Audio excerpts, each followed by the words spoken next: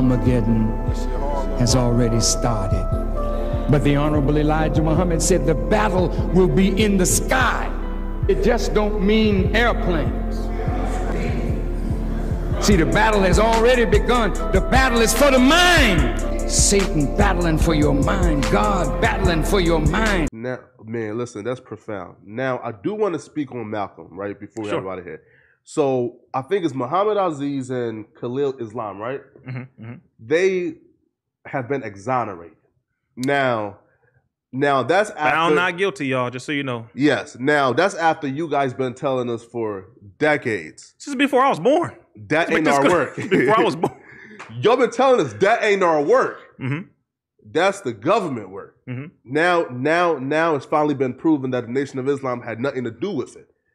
Why do you think it took so long? And two, do you guys now feel a relief, or do you feel like there's been too much damage done to the, I guess, to the brand?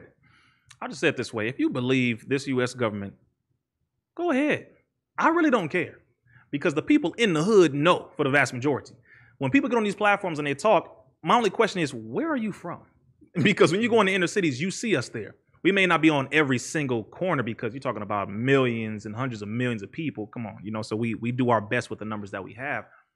But if you believe that lie, even after these brothers being exonerated, even after Dick Gregory told you that the government was going to get Malcolm, and he told Malcolm the day it happened, he got on the phone with him and he said, I'm not going to be there because I know today the U.S. government is going to get you. Even after his daughter said that the members who shot my father, specifically Ilyasa Shabazz, she said the members, they were not members of the Nation of Islam who shot my father. Even after Raymond Wood, an undercover NYPD agent just last year, confessed on his deathbed and gave the letter to his cousin, I believe brother or cousin, gave it to him where he said that we killed Malcolm.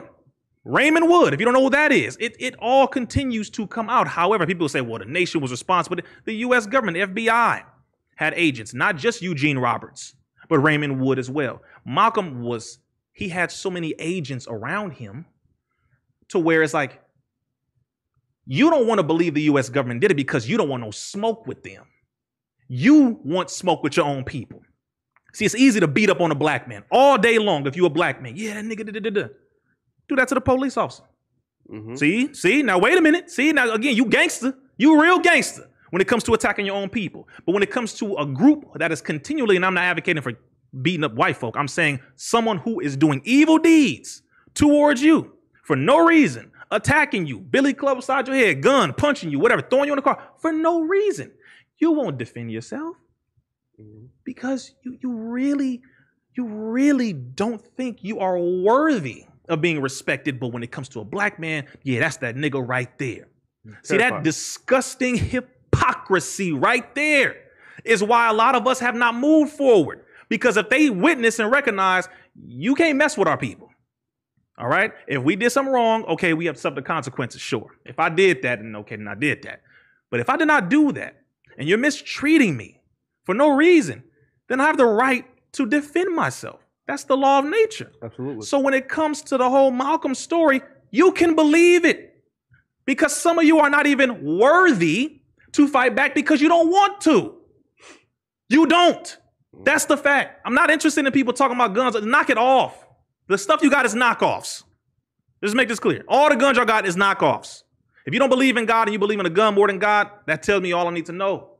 And this is out of love. So people believe the Malcolm thing.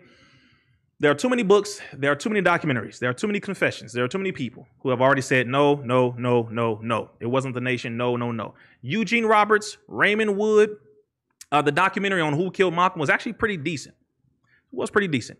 I recommend you watch Demetric Muhammad on Who Killed Malcolm X. I recommend you watch Dr. Wesley Muhammad on Who Killed Malcolm X. And I'm saying you have to have the attention span to go into this because the documents have been released. There's hundreds of pages of this. So if you really want to know, then go ahead and watch those different videos from the people that I have mentioned. Also with Minister Farrakhan with Who Killed Malcolm X or Malcolm X, What Really Happened, where he goes over and where he continues to tell the U.S. government, open up the files.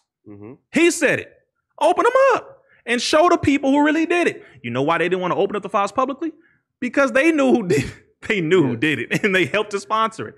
So I don't really get worked up too much about that. It's just really embarrassing. I'm 32 years old, bro. Yeah. That happened before I was born.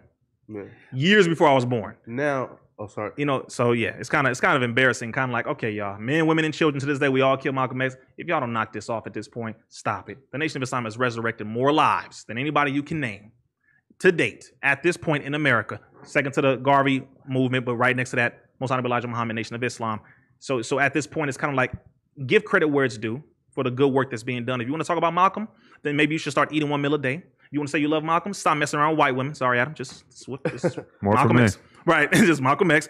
If you say you love Malcolm X and all that, okay, stop smoking weed because you're talking about Malcolm Little, not Malcolm X. Stop drinking alcohol because he didn't do that. Stop doing what you're doing, all these things that go against what he was believing in and what he was doing, because then you can sincerely say you love Malcolm X. If you're doing any one of them things or more, then your love is false. And I have to say that. Knock it off. Because there's a separation here. You say you love the person because he's gone. Farrakhan been here and you ain't listening to nothing right now. Do you see what I'm saying? It's because too many people don't want to be held accountable. You don't want to change. You don't want to do right. You want to point fingers at everybody else. White man, government, you over there. But you don't want to sit down and say, wait a minute, what am I doing to contribute to the perpetuation of the degradation of my people? What am I doing? You know what? I ain't gonna lie, man. I was one of the people that actually thought the nation killed Malcolm X. I'm not even gonna lie. I'm like, until I shout out to my homie Shakir. He let me look at this video, Hidden Colors, that Tariq Nasheed did, and that volume one, that really it made me really love black people. Then I start going, I start looking more into 5%ers. Then I start looking more into your videos, and I'm like, damn, I mean, we really need to be educated on this shit. Like how do we educate our people on this shit? How do we, get educated on financial literacy? I'm like, damn, I've been missing so much shit. Mm-hmm. Like, as a black man, I'm like, why are we not being taught this shit? You feel me? Like, how did I even get, like, even as a black man and black boy in school, high school, junior high, like, who the fuck led me to, to understand that the nation killed this man? Like, who? Bro. Like, how did I get, like, how did they make me believe it and get brainwashed so early in the game? Because that will happen right there. That is so crazy. That's why they had to convince you, because that right there, what you just went through, will happen. Yes. You start to wake up. It's a trap. Then they can't control you. But mind you, again, if you believe it, hey, go ahead and believe it. All power to you. Pitiful, sad, but go ahead, believe it. But if you want to do something to help your people, maybe we should focus on that, because that's where we are right now. So it's kind of like, I don't really necessarily care if you believe it or not. We're in a position where we need to change our condition right now. That's where it is for me personally. There's a term that